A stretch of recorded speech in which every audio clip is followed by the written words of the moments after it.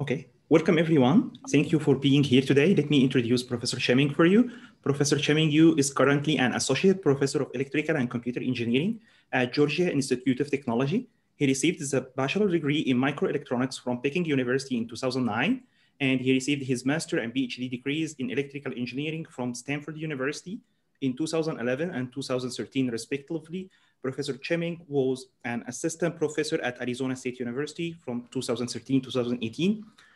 Professor Cheming has a lot of honors. He received an SF Faculty Early Career Award in 2016, IEEE Electron Devices Society Early Career Award in 2017, and ACM Special Interest Group on Design Automation Outstanding New Faculty Award in 2018, Semiconductor Research Corporation Young Faculty Award in 2019, and Design Automation Conference Under 40 Innovators Award in 2020, and IEEE Circuits and Systems Society Distinguished Lecture.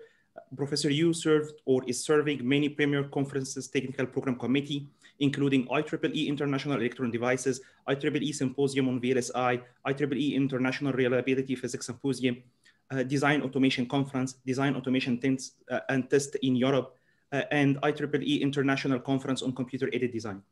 Welcome, Professor Cheming Yu, and thank you so much for giving us this honor. Thank you for the nice introduction. Hello, everyone. And today we are going to give this case lecture on the topic of the circuit design and silicon prototypes for computing memory for deep learning inference engine.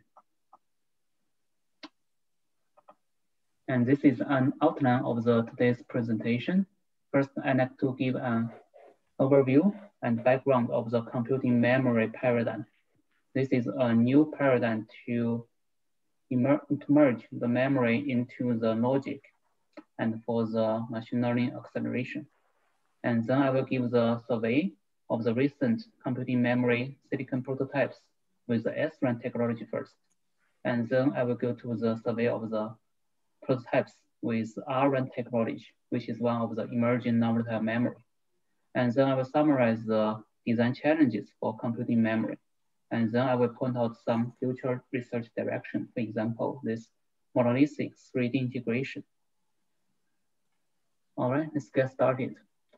So the motivation, and as you may know, there are many efforts ongoing to develop the hardware accelerators for the machine learning and artificial intelligence. And as you can see in the market, still the GPU dominates, especially the cloud. And this is because GPU can offer the high training accuracy, and it's very flexible and programmable for different machine learning models. But we do see there is a trend to use FPGA for the fast prototyping for the inference. And then there's a new trend to develop the domain-specific architectures for the ASIC circuitry to further accelerate the machine learning workloads. And here is one example, tensor processing unit from Google. So if you look at the energy efficiency for those different platforms here, and we like to use the TOPS per watt as a metric. So this is essentially throughput divided by power, tera operations per second per watt. And the GPU can reach about like 0.1 TOPS per watt. A GPU can support the floating point computation, therefore it's very accurate. And then the digital ASIC design using the silicon CMOS technologies today typically report an energy efficiency about 1 to 10 TOPS per watt. And many of them use the fixed point computation, for example, integer 8 computation. Therefore, the computation efficiency can be boosted. And here, our approach is the analog mixed signal computation with either the CMOS technology like SRAM or emerging non-volatile memories. So we call this computing memory. So here we try to merge the computation into the memory array. And the resulting energy efficiency can be 1 order of magnitude even higher. So here like 10 to 100 TOPS per watt. But of course, here we have to employ many low precision inference techniques, such as the quantization and the pruning and so on. But here the question is, can we achieve the same accuracy as a digital computation? So there's possible degradation of the accuracy if we employ the mixed signal or analog computation, because it is sensitive to the noise and vibrations. So we'll try to answer those questions in today's presentation. But the overall goal is to improve the energy efficiency, especially for the edge inference. So we do believe that the analog computing memory approach is a viable solution for the edge inference. And also it may enable the transfer learning with continuous, possibly unlabeled data set. So today's talk, we are going to focus on the inference, but I do want to point out that there's a possibility to update the model in the field using the SRAM approach. But we don't think that training from scratch is a good way to go with this kind of new computing paradigm. So still inference mostly, sometimes updates for the training. So what is the computing memory? And here we have a brief comparison between the conventional approach, use the pure digital approach, the deep neural network accelerator, versus the computing memory. So in the conventional the digital accelerator, for example, the TPU, you may have many of those processing elements, PEs. Those are essentially digital multipliers and adders to perform the multiply and accumulate math operations. So still the weights and the activations are stored in the shared SRAM in the global buffer. And then the shared SRAM may not be large enough to hold all the data. Therefore, we still need the DRAM access from the off-chip. But here we try to optimize the data flow, try to reuse the on-chip data as much as possible. So this is the basic principle of the digital accelerators. And in the computing memory approach, then we don't have a clear boundary between the computation and the memory. So here typically we have many of those macros with the memory array. So the weights are stored in the memory, and then the input and output activations are transferred in between. So here those inputs can turn on multiple rows of the memory array, and then we can do the computation along the columns. So here in this case, the weight will be stationary. We only move the input and output data around the chip. Therefore, we don't need to remove the weights.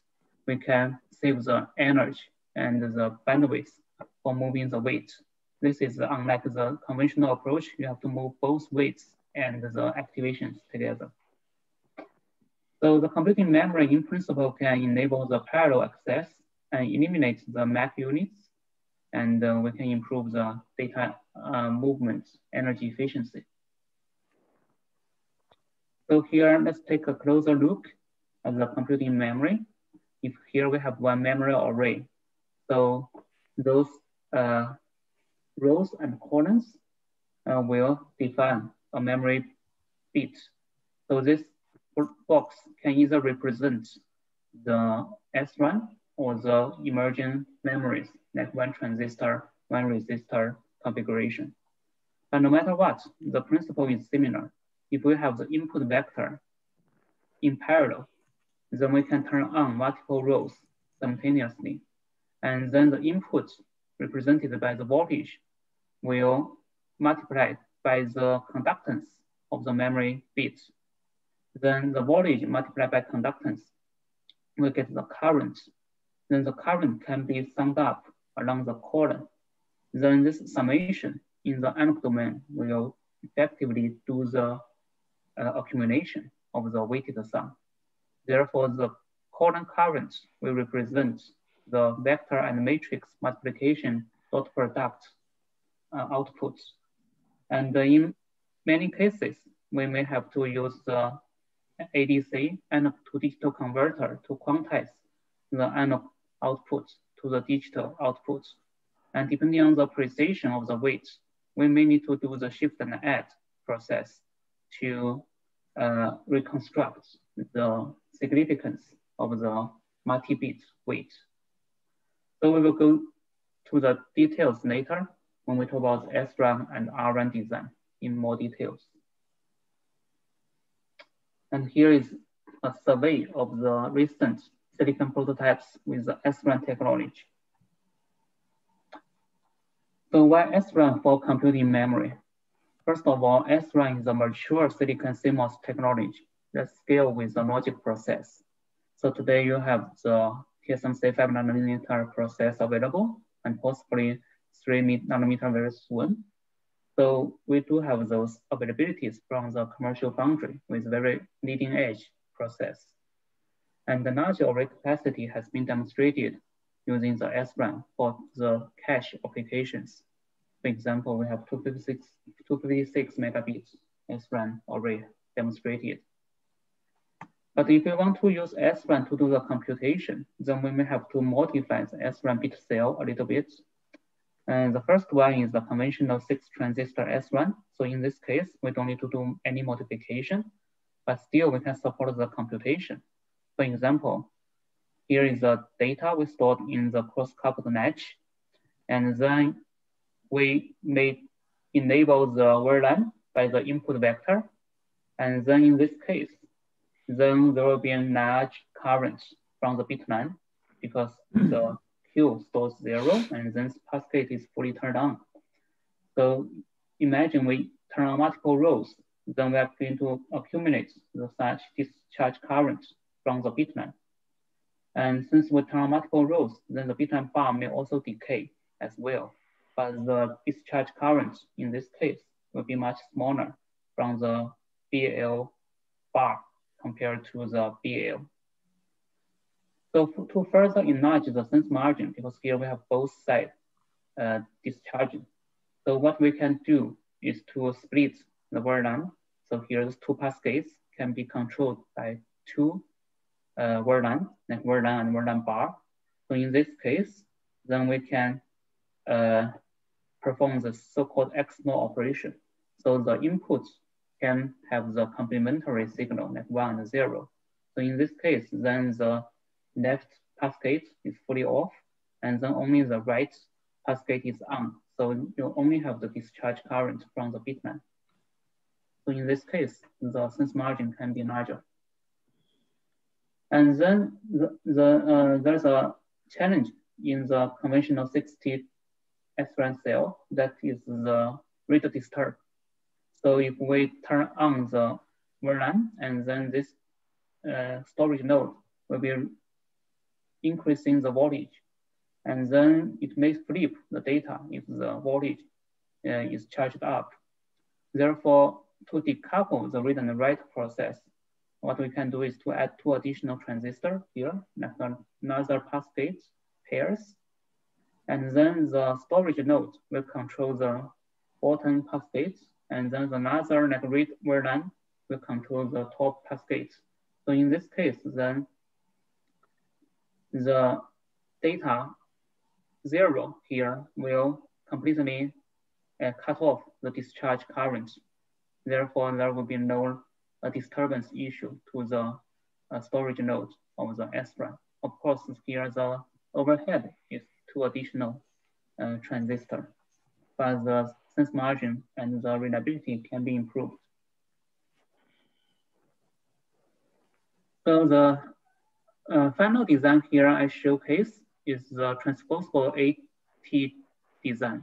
So in many cases, in the machine learning, if we consider the back propagation, then we need to read the data from both the column-wise and the row-wise. Therefore, we need to do this transposable bidirectional read. And then the idea is to add another set of the cascades in the rotated 90-degree direction. Therefore, we can do the forward computation and also the backward computation. So there are many variants of such designs available in the literature, and then I will go through some of the representative designs in the next. So here is a summary table in the which summarize like recent silicon prototype chips reported in the major conferences like SCC and with the SRAM technology. And here we noted the cell structure, which means the split conventional 6 transistor or split 60 transistor or the 80 transistor and so on. And also the cell size in terms of S square and the subarray size and so on. And then here the energy efficiency are all normalized to 1 bit by 1 bit back operation, because in different designs, they may support different precisions of the input data and the weight data. Therefore, to have a fair comparison, we have normalized everything to be like 1 bit input multiplied by 1 bit weight. And here, as you can see here, the energy efficiency, if you use like this definition, can be super high, like 5,000 TOPS per watt from this paper. This is a 7 nanometer design reported in the last year SCC from TSMC. So the energy efficiency can be very good. And here I think there are more data from different groups. I will skip this slide. Basically, this is a continuing table. So I will pick a few representative designs and then talk about their key features. So here, this is one of the pioneering work developed by the National Tsinghua University in Taiwan, and also our group is in collaboration with the National Tsinghua University in this design. So in this case, we use the split 6T SRAM, but we use a compact design rule from the foundry. And then this is at the 65 nanometer process and a relatively small 4 kilobit macro. And in this case, we demonstrated the earliest accuracy and also the energy efficiency for 1 bit by 1 bit operation. So this is a starting point. This is not very high if you consider this only like 1 bit by 1 bit. But this is the starting point of this kind of research. And here are some key features in the design. So this is conventional 6T SRAM cell, but we do split the VRLAN and the VRLAN bar to enlarge the sense margin. And also we use the multi-mode sense amplifiers to quantize the bitline voltage. So as we turn on multiple rows, then the bitline voltage may decay depending on how many rows are discharging. And then we will use ADC to quantize the anode voltage from the bitline. And I think we use like 3-bit ADC in this case. And then in the second year, we improved the design because we realized the disturbance issue in conventional 6 transistor SRAM cell. So in this case, we use 8 transistor SRAM cell and we call it twin AT cell because we can support higher precision, weight precision. So in this case, maximally we can support 4-bit input weight and 5-bit weight precision. And the energy efficiency is like 26 TOPS per watt for this 4-bit and 5-bit multiplication. So I will show some of the details of the design. So this is a twin AT cell. And there are 2 8 transistor SRAM cell. And the difference is that here they're attached to the same bitline, but the W over L of the MSB, this most significant cell, this side, the W over L has been increased to twice of the right branch. Therefore, the current that is discharged through the most significant bits can be doubled. Therefore, this can represent the significance in the weight. Because here, the SRAM can only store 1 bit per cell. If you want to represent 2 bits, then the MSB needs to double the discharge current. So we use the transistor sizing to do this effectively. So then here we can represent 2-bit weight from the MSB and LSB.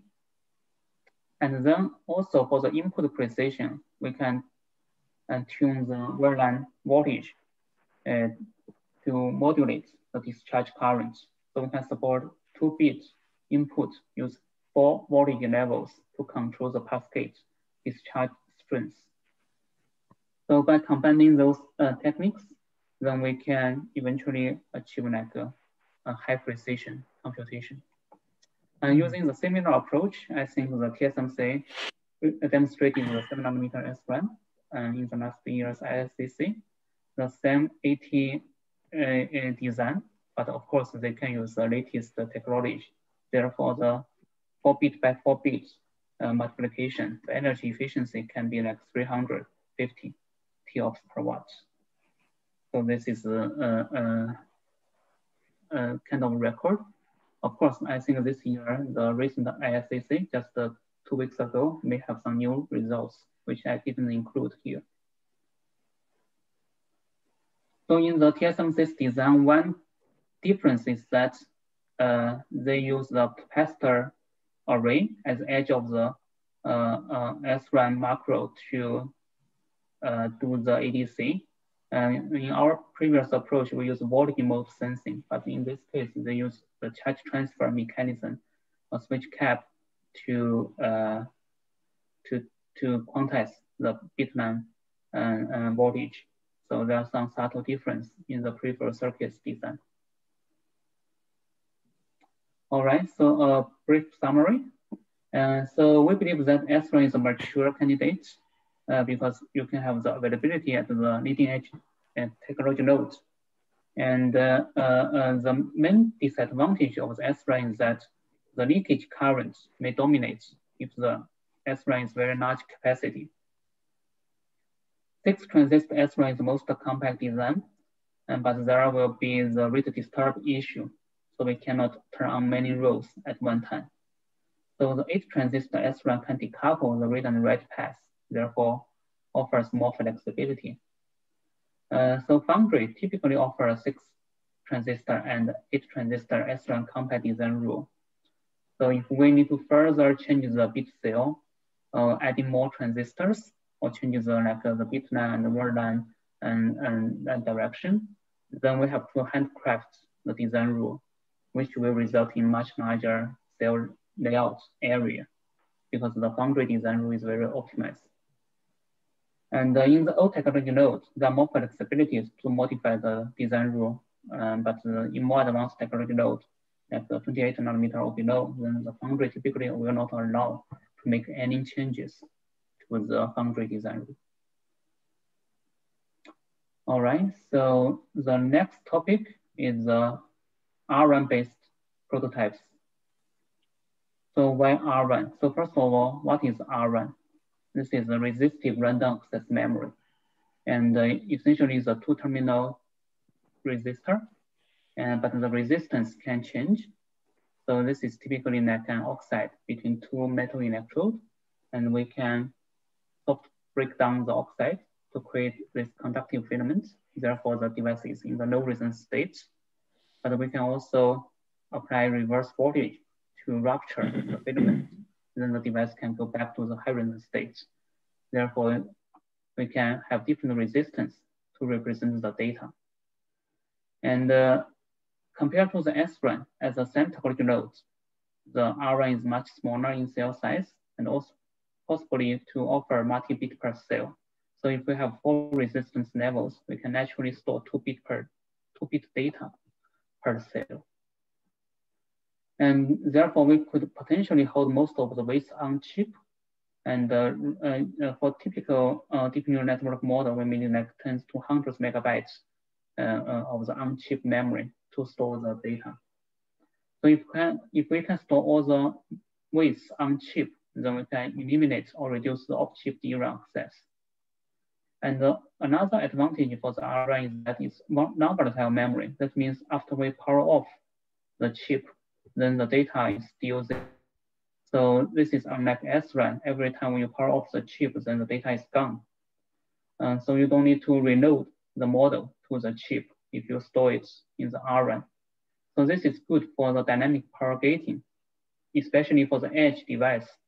If you have a non-standby mode, then you can power off the inference engine completely and until you receive a wake-up signal to instantly turn on the inference engine after receiving the wake-up.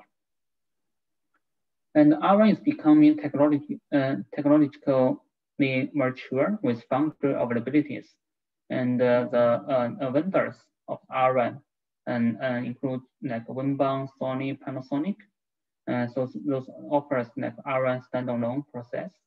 But we are also seeing that foundry, for example, TSMC, is offering the RRAM process as a commercial service already. And Intel has their own RRAM process as well.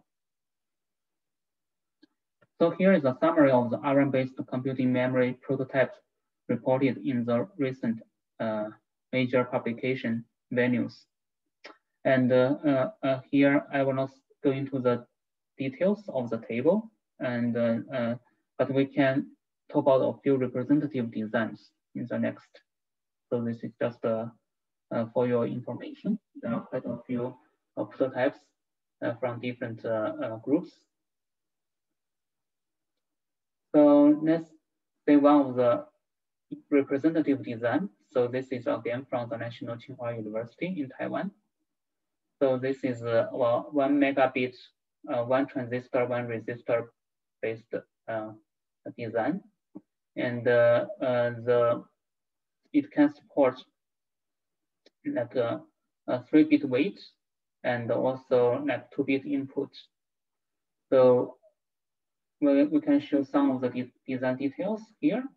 So basically we still have like a memory array, and then one of the challenge for the RRAM-based design is that the RRAM current can be large because the resistance can be very low, like a few kilo ohm. Therefore, the current current may be too large for the sense amplifier to handle. So one technique here is to use a current mirror to downscale the current from the current and to the real sense amp. And during this downscaling, we can also play the trick to size the transistor W/L to do the multiplication of the MSB and LSB. So from the MSB column, we can use, for example, W/L2 equals to 2. And then for the LSB column, we just use W/L equals to 1.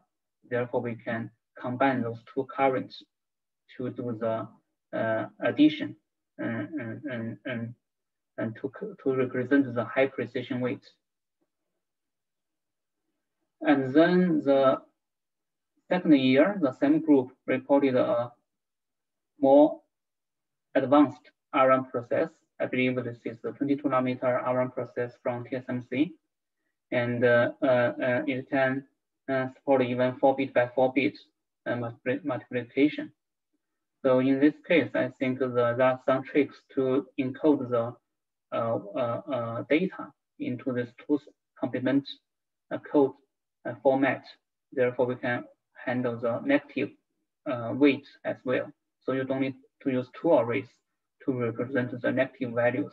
You can just use 1 array, but use a 2's complement code to represent the negative values. Here are some details of the design. I will skip that. But the 2's complementary values need to be combined at the very end of the process because you have to invert the data and then shift the data. And then I will talk about some of our own work in this area as well. So this is our practice with the 19 nanometer Winbang RRAM process. So this is a vendor from Taiwan who offers hafnium oxide RRAM at 19 nanometer node. It's a relatively older technology node, but the RRAM characteristics are pretty good.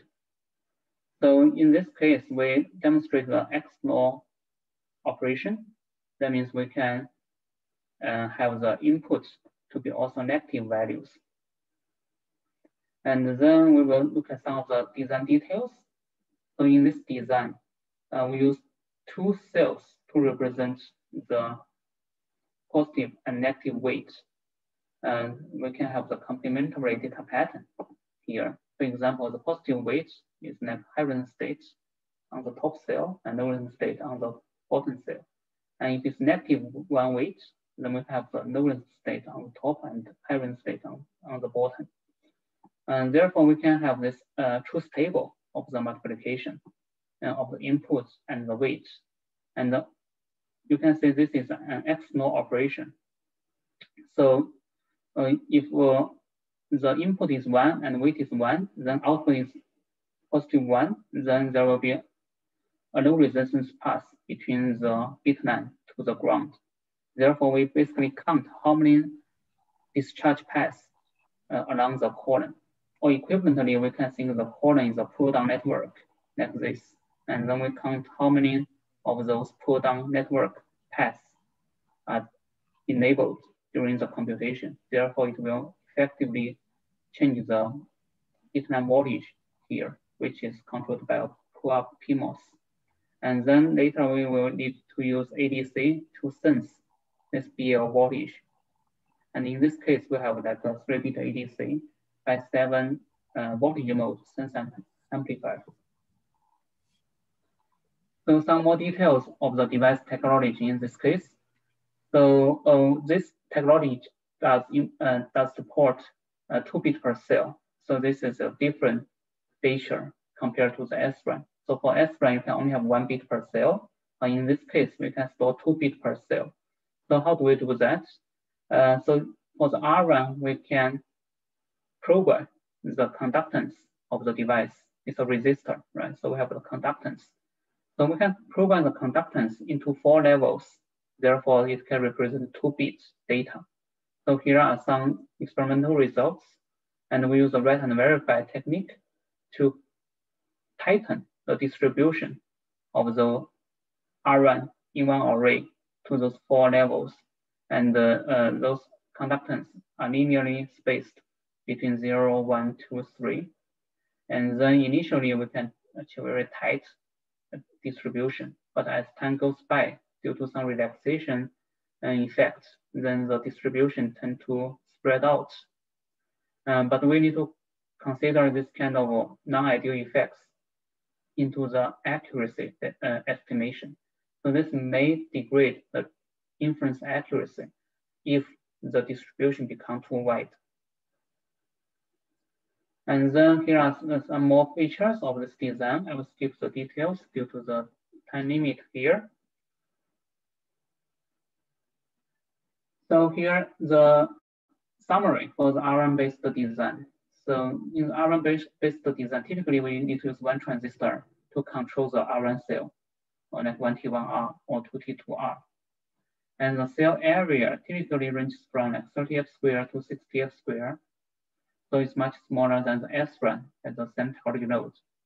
Here it's about like 2 to 5 times higher density than the SRAM. And RRAM has a potential for the multi-level cell operation. But we have to further optimize the reliability to minimize the relaxation and consider the drift of the resistance and consider the retention at higher temperature. So those may negatively impact the inference accuracy. And also the RRAM-based design faces some challenges such as high programming voltage, especially in the first time programming with conforming process. So we may need like 2 volt or 3 volts. This is higher than the typical logic process power supply. So we need a level shifter to charge up the operation voltage. And the write verify is needed in this case to accurately program the conductance or resistance to the desired value. And the other downside for the RRAM is that it lags behind the SRAM in terms of the scaling. State of the RRAM process is available at 22 nanometer. And but we believe this may be a sweet spot for low-cost edge platforms because 5 nanometer process will be very expensive. If we can do everything at 22 nanometer for the edge device, then this may be a sweet spot. Okay, so I showed some prospects of the computing memory chips, but what are the challenges? So the first challenge we realize is the ADC bottleneck. So ADC is required analog to digital converter to quantize the column analog output to the digital bits. And the requirement here is unique. It does not need super high resolution or very fast bandwidth. Like 3 to 6 bits is enough, and smaller than 1 gigabit per second is good enough. But there is a stringent requirement on the area, because you think that here there's memory array at the edge of the array. Ideally, each column should be equipped with one ADC, but ADC area may be much larger than the column pitch here. Therefore, multiple columns may have to share the ADC. Or in other words, we cannot read out all the columns simultaneously. The parallelism promised by the computing memory is sacrificed if we cannot have the ADC per column. We have to use time multiplexing and do it sequentially from the column 1, column 2 to column 3, and so on. So this is because of the area of the ADC is much larger than the column pitch. On the other side, the power breakdown here shows that the ADC occupies like more than 80% of the chip power. So it's very power hungry. Those are the bottlenecks of the whole design. And there are many ADCs available, options available. So typically there's SAR ADC versus flash ADC. And the SAR ADC just use one comparator, but we dynamically tune the reference according to the feedback through the SAR logic. So basically we use like binary tree search to fine tune the reference, and then we can use multiple cycles to quantize the bit voltage. And flash ADC is simple. We just need multiple comparators, so you can get the outputs at the same time. So they will have different references. So the trade-off is very clear here. So the SAR ADC take longer time, but smaller area, and also less energy. So we believe that for like 4-bit or higher partial sum accuracy, we need the SAR ADC. But for like lower precision, we may use the flash ADC. And the second challenge here is the variation. As I mentioned, the analog compute suffers from the noise or the vibration. So there are two major variation sources. The first one is the cell-to-cell on-state resistance variation. So that means your, for example, your RRAM cell, even after programming, then the cells are not identical. So they may have different resistance. And so here we show some of the verify process. We'll try to tighten the resistance around 8 kilo ohm. So we need to use many iterations in the post-programming to gradually tighten the distribution, but still it's not ideal, like perfectly 8 kilo ohm. So the slight difference from cell to cell may result in different computation results from column to column. And also at the end of the column, we have ADC. ADC may suffer from the offset due to the process variation. Therefore, those variations need to be taken care of by the algorithm. And the neural networks may have some tolerance to such variations, but if the variations are significant, then the accuracy will drop. So here we show some impact of the ADC offset. And if we do nothing, then the accuracy for the stapleton data set can be very low to start with. But one way to compensate for the offset is to do the retraining. So that means for each chip, we can fine tune the weights after the manufacturing of the chip. Then we go through the feed-forward process on chip and then use that to calibrate the weights that should be programmed to this specific chip. Then if we do that fine-tuning of the weights, then we can recover the accuracy after some iterations of the retraining. But still, there will be slight degradation of the accuracy even after the fine-tuning.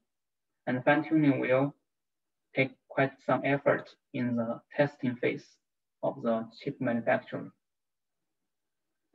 And the third challenge here is specific to the RRAM process because it's relatively low on-state resistance and high rate voltage.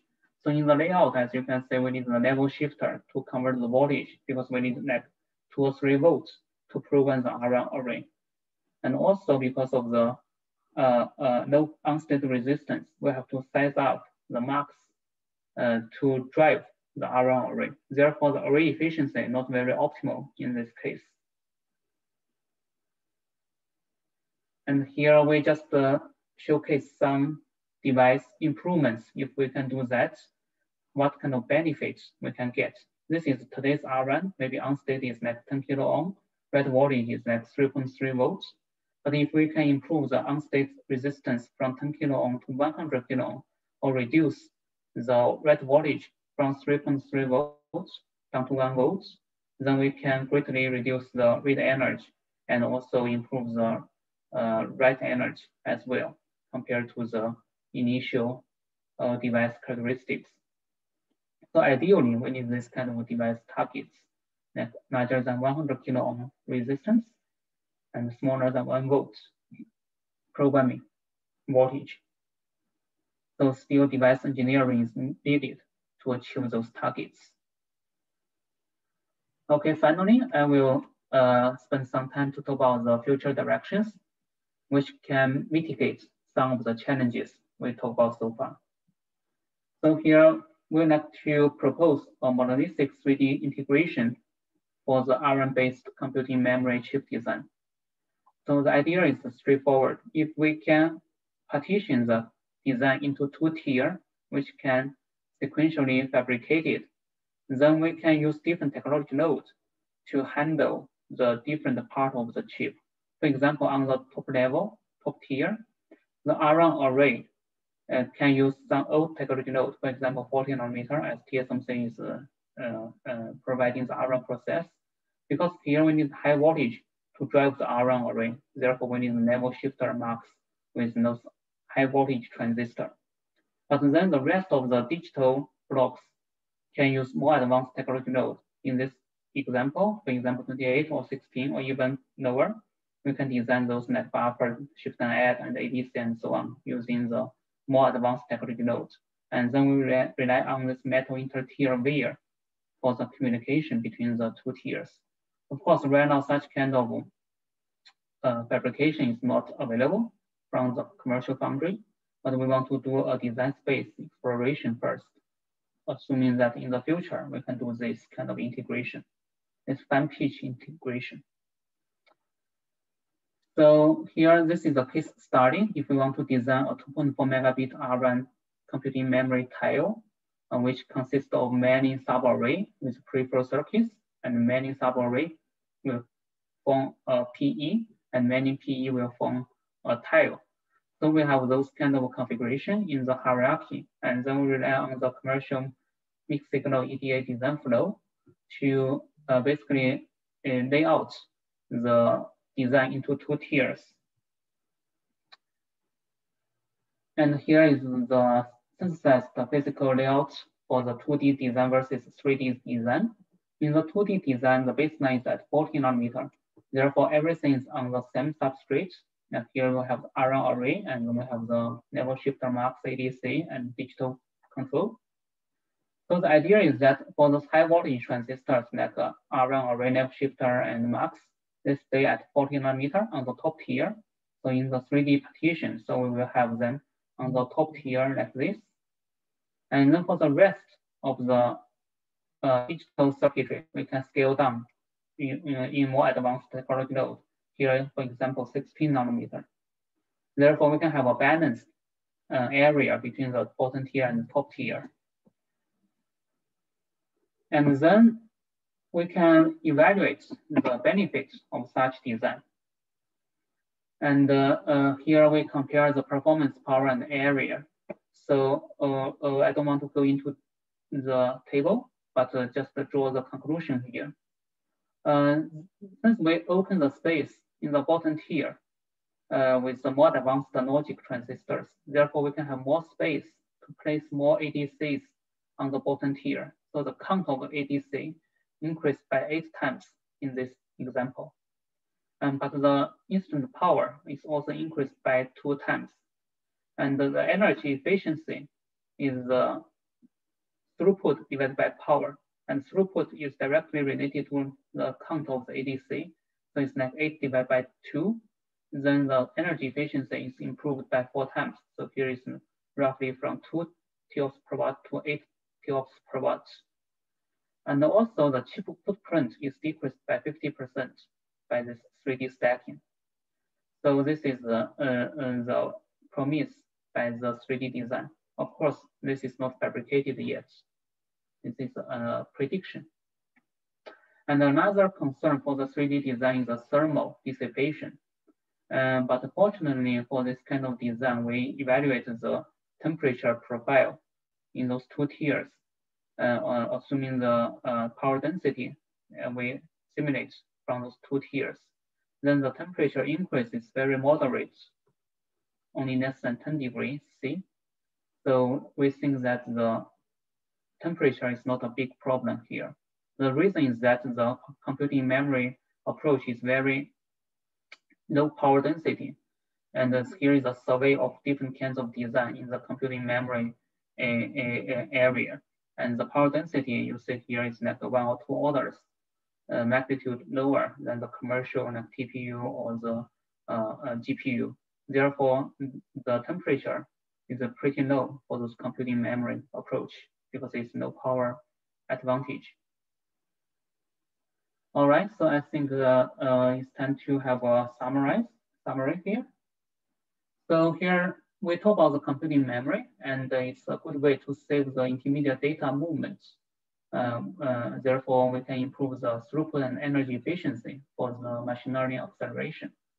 And if you use SRAM, then it is available at the leading edge node.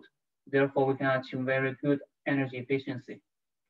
Today's RRAM has a potential, but it also needs to overcome some of the challenges, such as the accuracy degradation due to the process variation, and also the high voltage and ADC overhead. But we think that a monolithic 3D integration, as we showcase, can be a potential solution. So we can place RRAM on top of the CMOS using different technology nodes. Therefore, we can overcome many of the challenges as mentioned earlier. Therefore, we can fully unleash the potential of the computing memory. And our group actually open source a simulator called DNN plus NeuroSyn to benchmark different implementations of the computing memory. So this is open source to the community from this GitHub link. So from this simulator, you can define the technology node, you can define the memory cell from SRAM to RRAM or even other memories. And then you can define the neural network architecture, and then it will automatically generate the estimated performance if you implement this architecture, if you implement one architecture using certain device technologies. So with this, I'd like to thank my collaborators in the research, Professor Mengfan Chang from National Tsinghua University in the SRAM-based design, and also Professor Jason So from Arizona State on the RRAM-based design, and also Professor Sang-Q Lin from Georgia Tech on the 3D design. And with this, I'd like to take some questions. Thank you. Thank you so much, Professor Cheming, for this interesting talk. So please, if anyone has a question, can you write it to the chat section?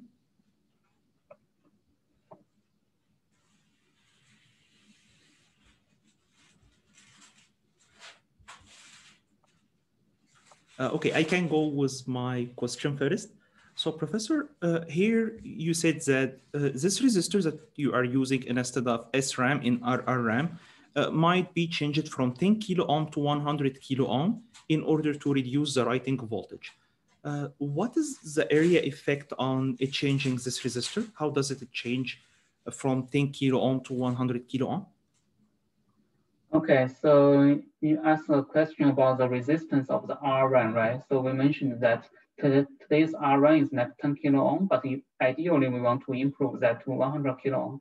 So I don't think there's a big impact on the cell area, because to reach such high resistance, we have to modify the material of the RRAM stack. So it's more about the materials change instead of the dimensional change or the layout change. So the foundry has to really optimize the recipe fabrication and material stack to improve that. So I see some university papers reported like 100 kilo ohm RRAM and resistance, but most of the foundry today is only like 10 kilo ohm, even lower than that. So it takes some efforts for foundry to adopt the new stack, but I don't see impact on the cell area. Thank you so much.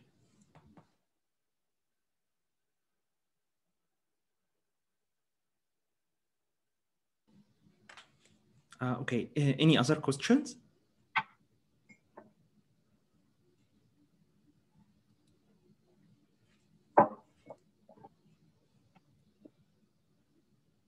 Okay, looks like that's it for today. Thank you so much, Professor Cheming, for your talk. We really appreciate it too much. It was very informative and very beneficial for us. Thank you so much. Yeah, thank you for the invitation. Okay, thank you everyone for being here today. We are really honored to have all of you. Thank you so much and enjoy the rest of your day. Bye-bye. Bye-bye.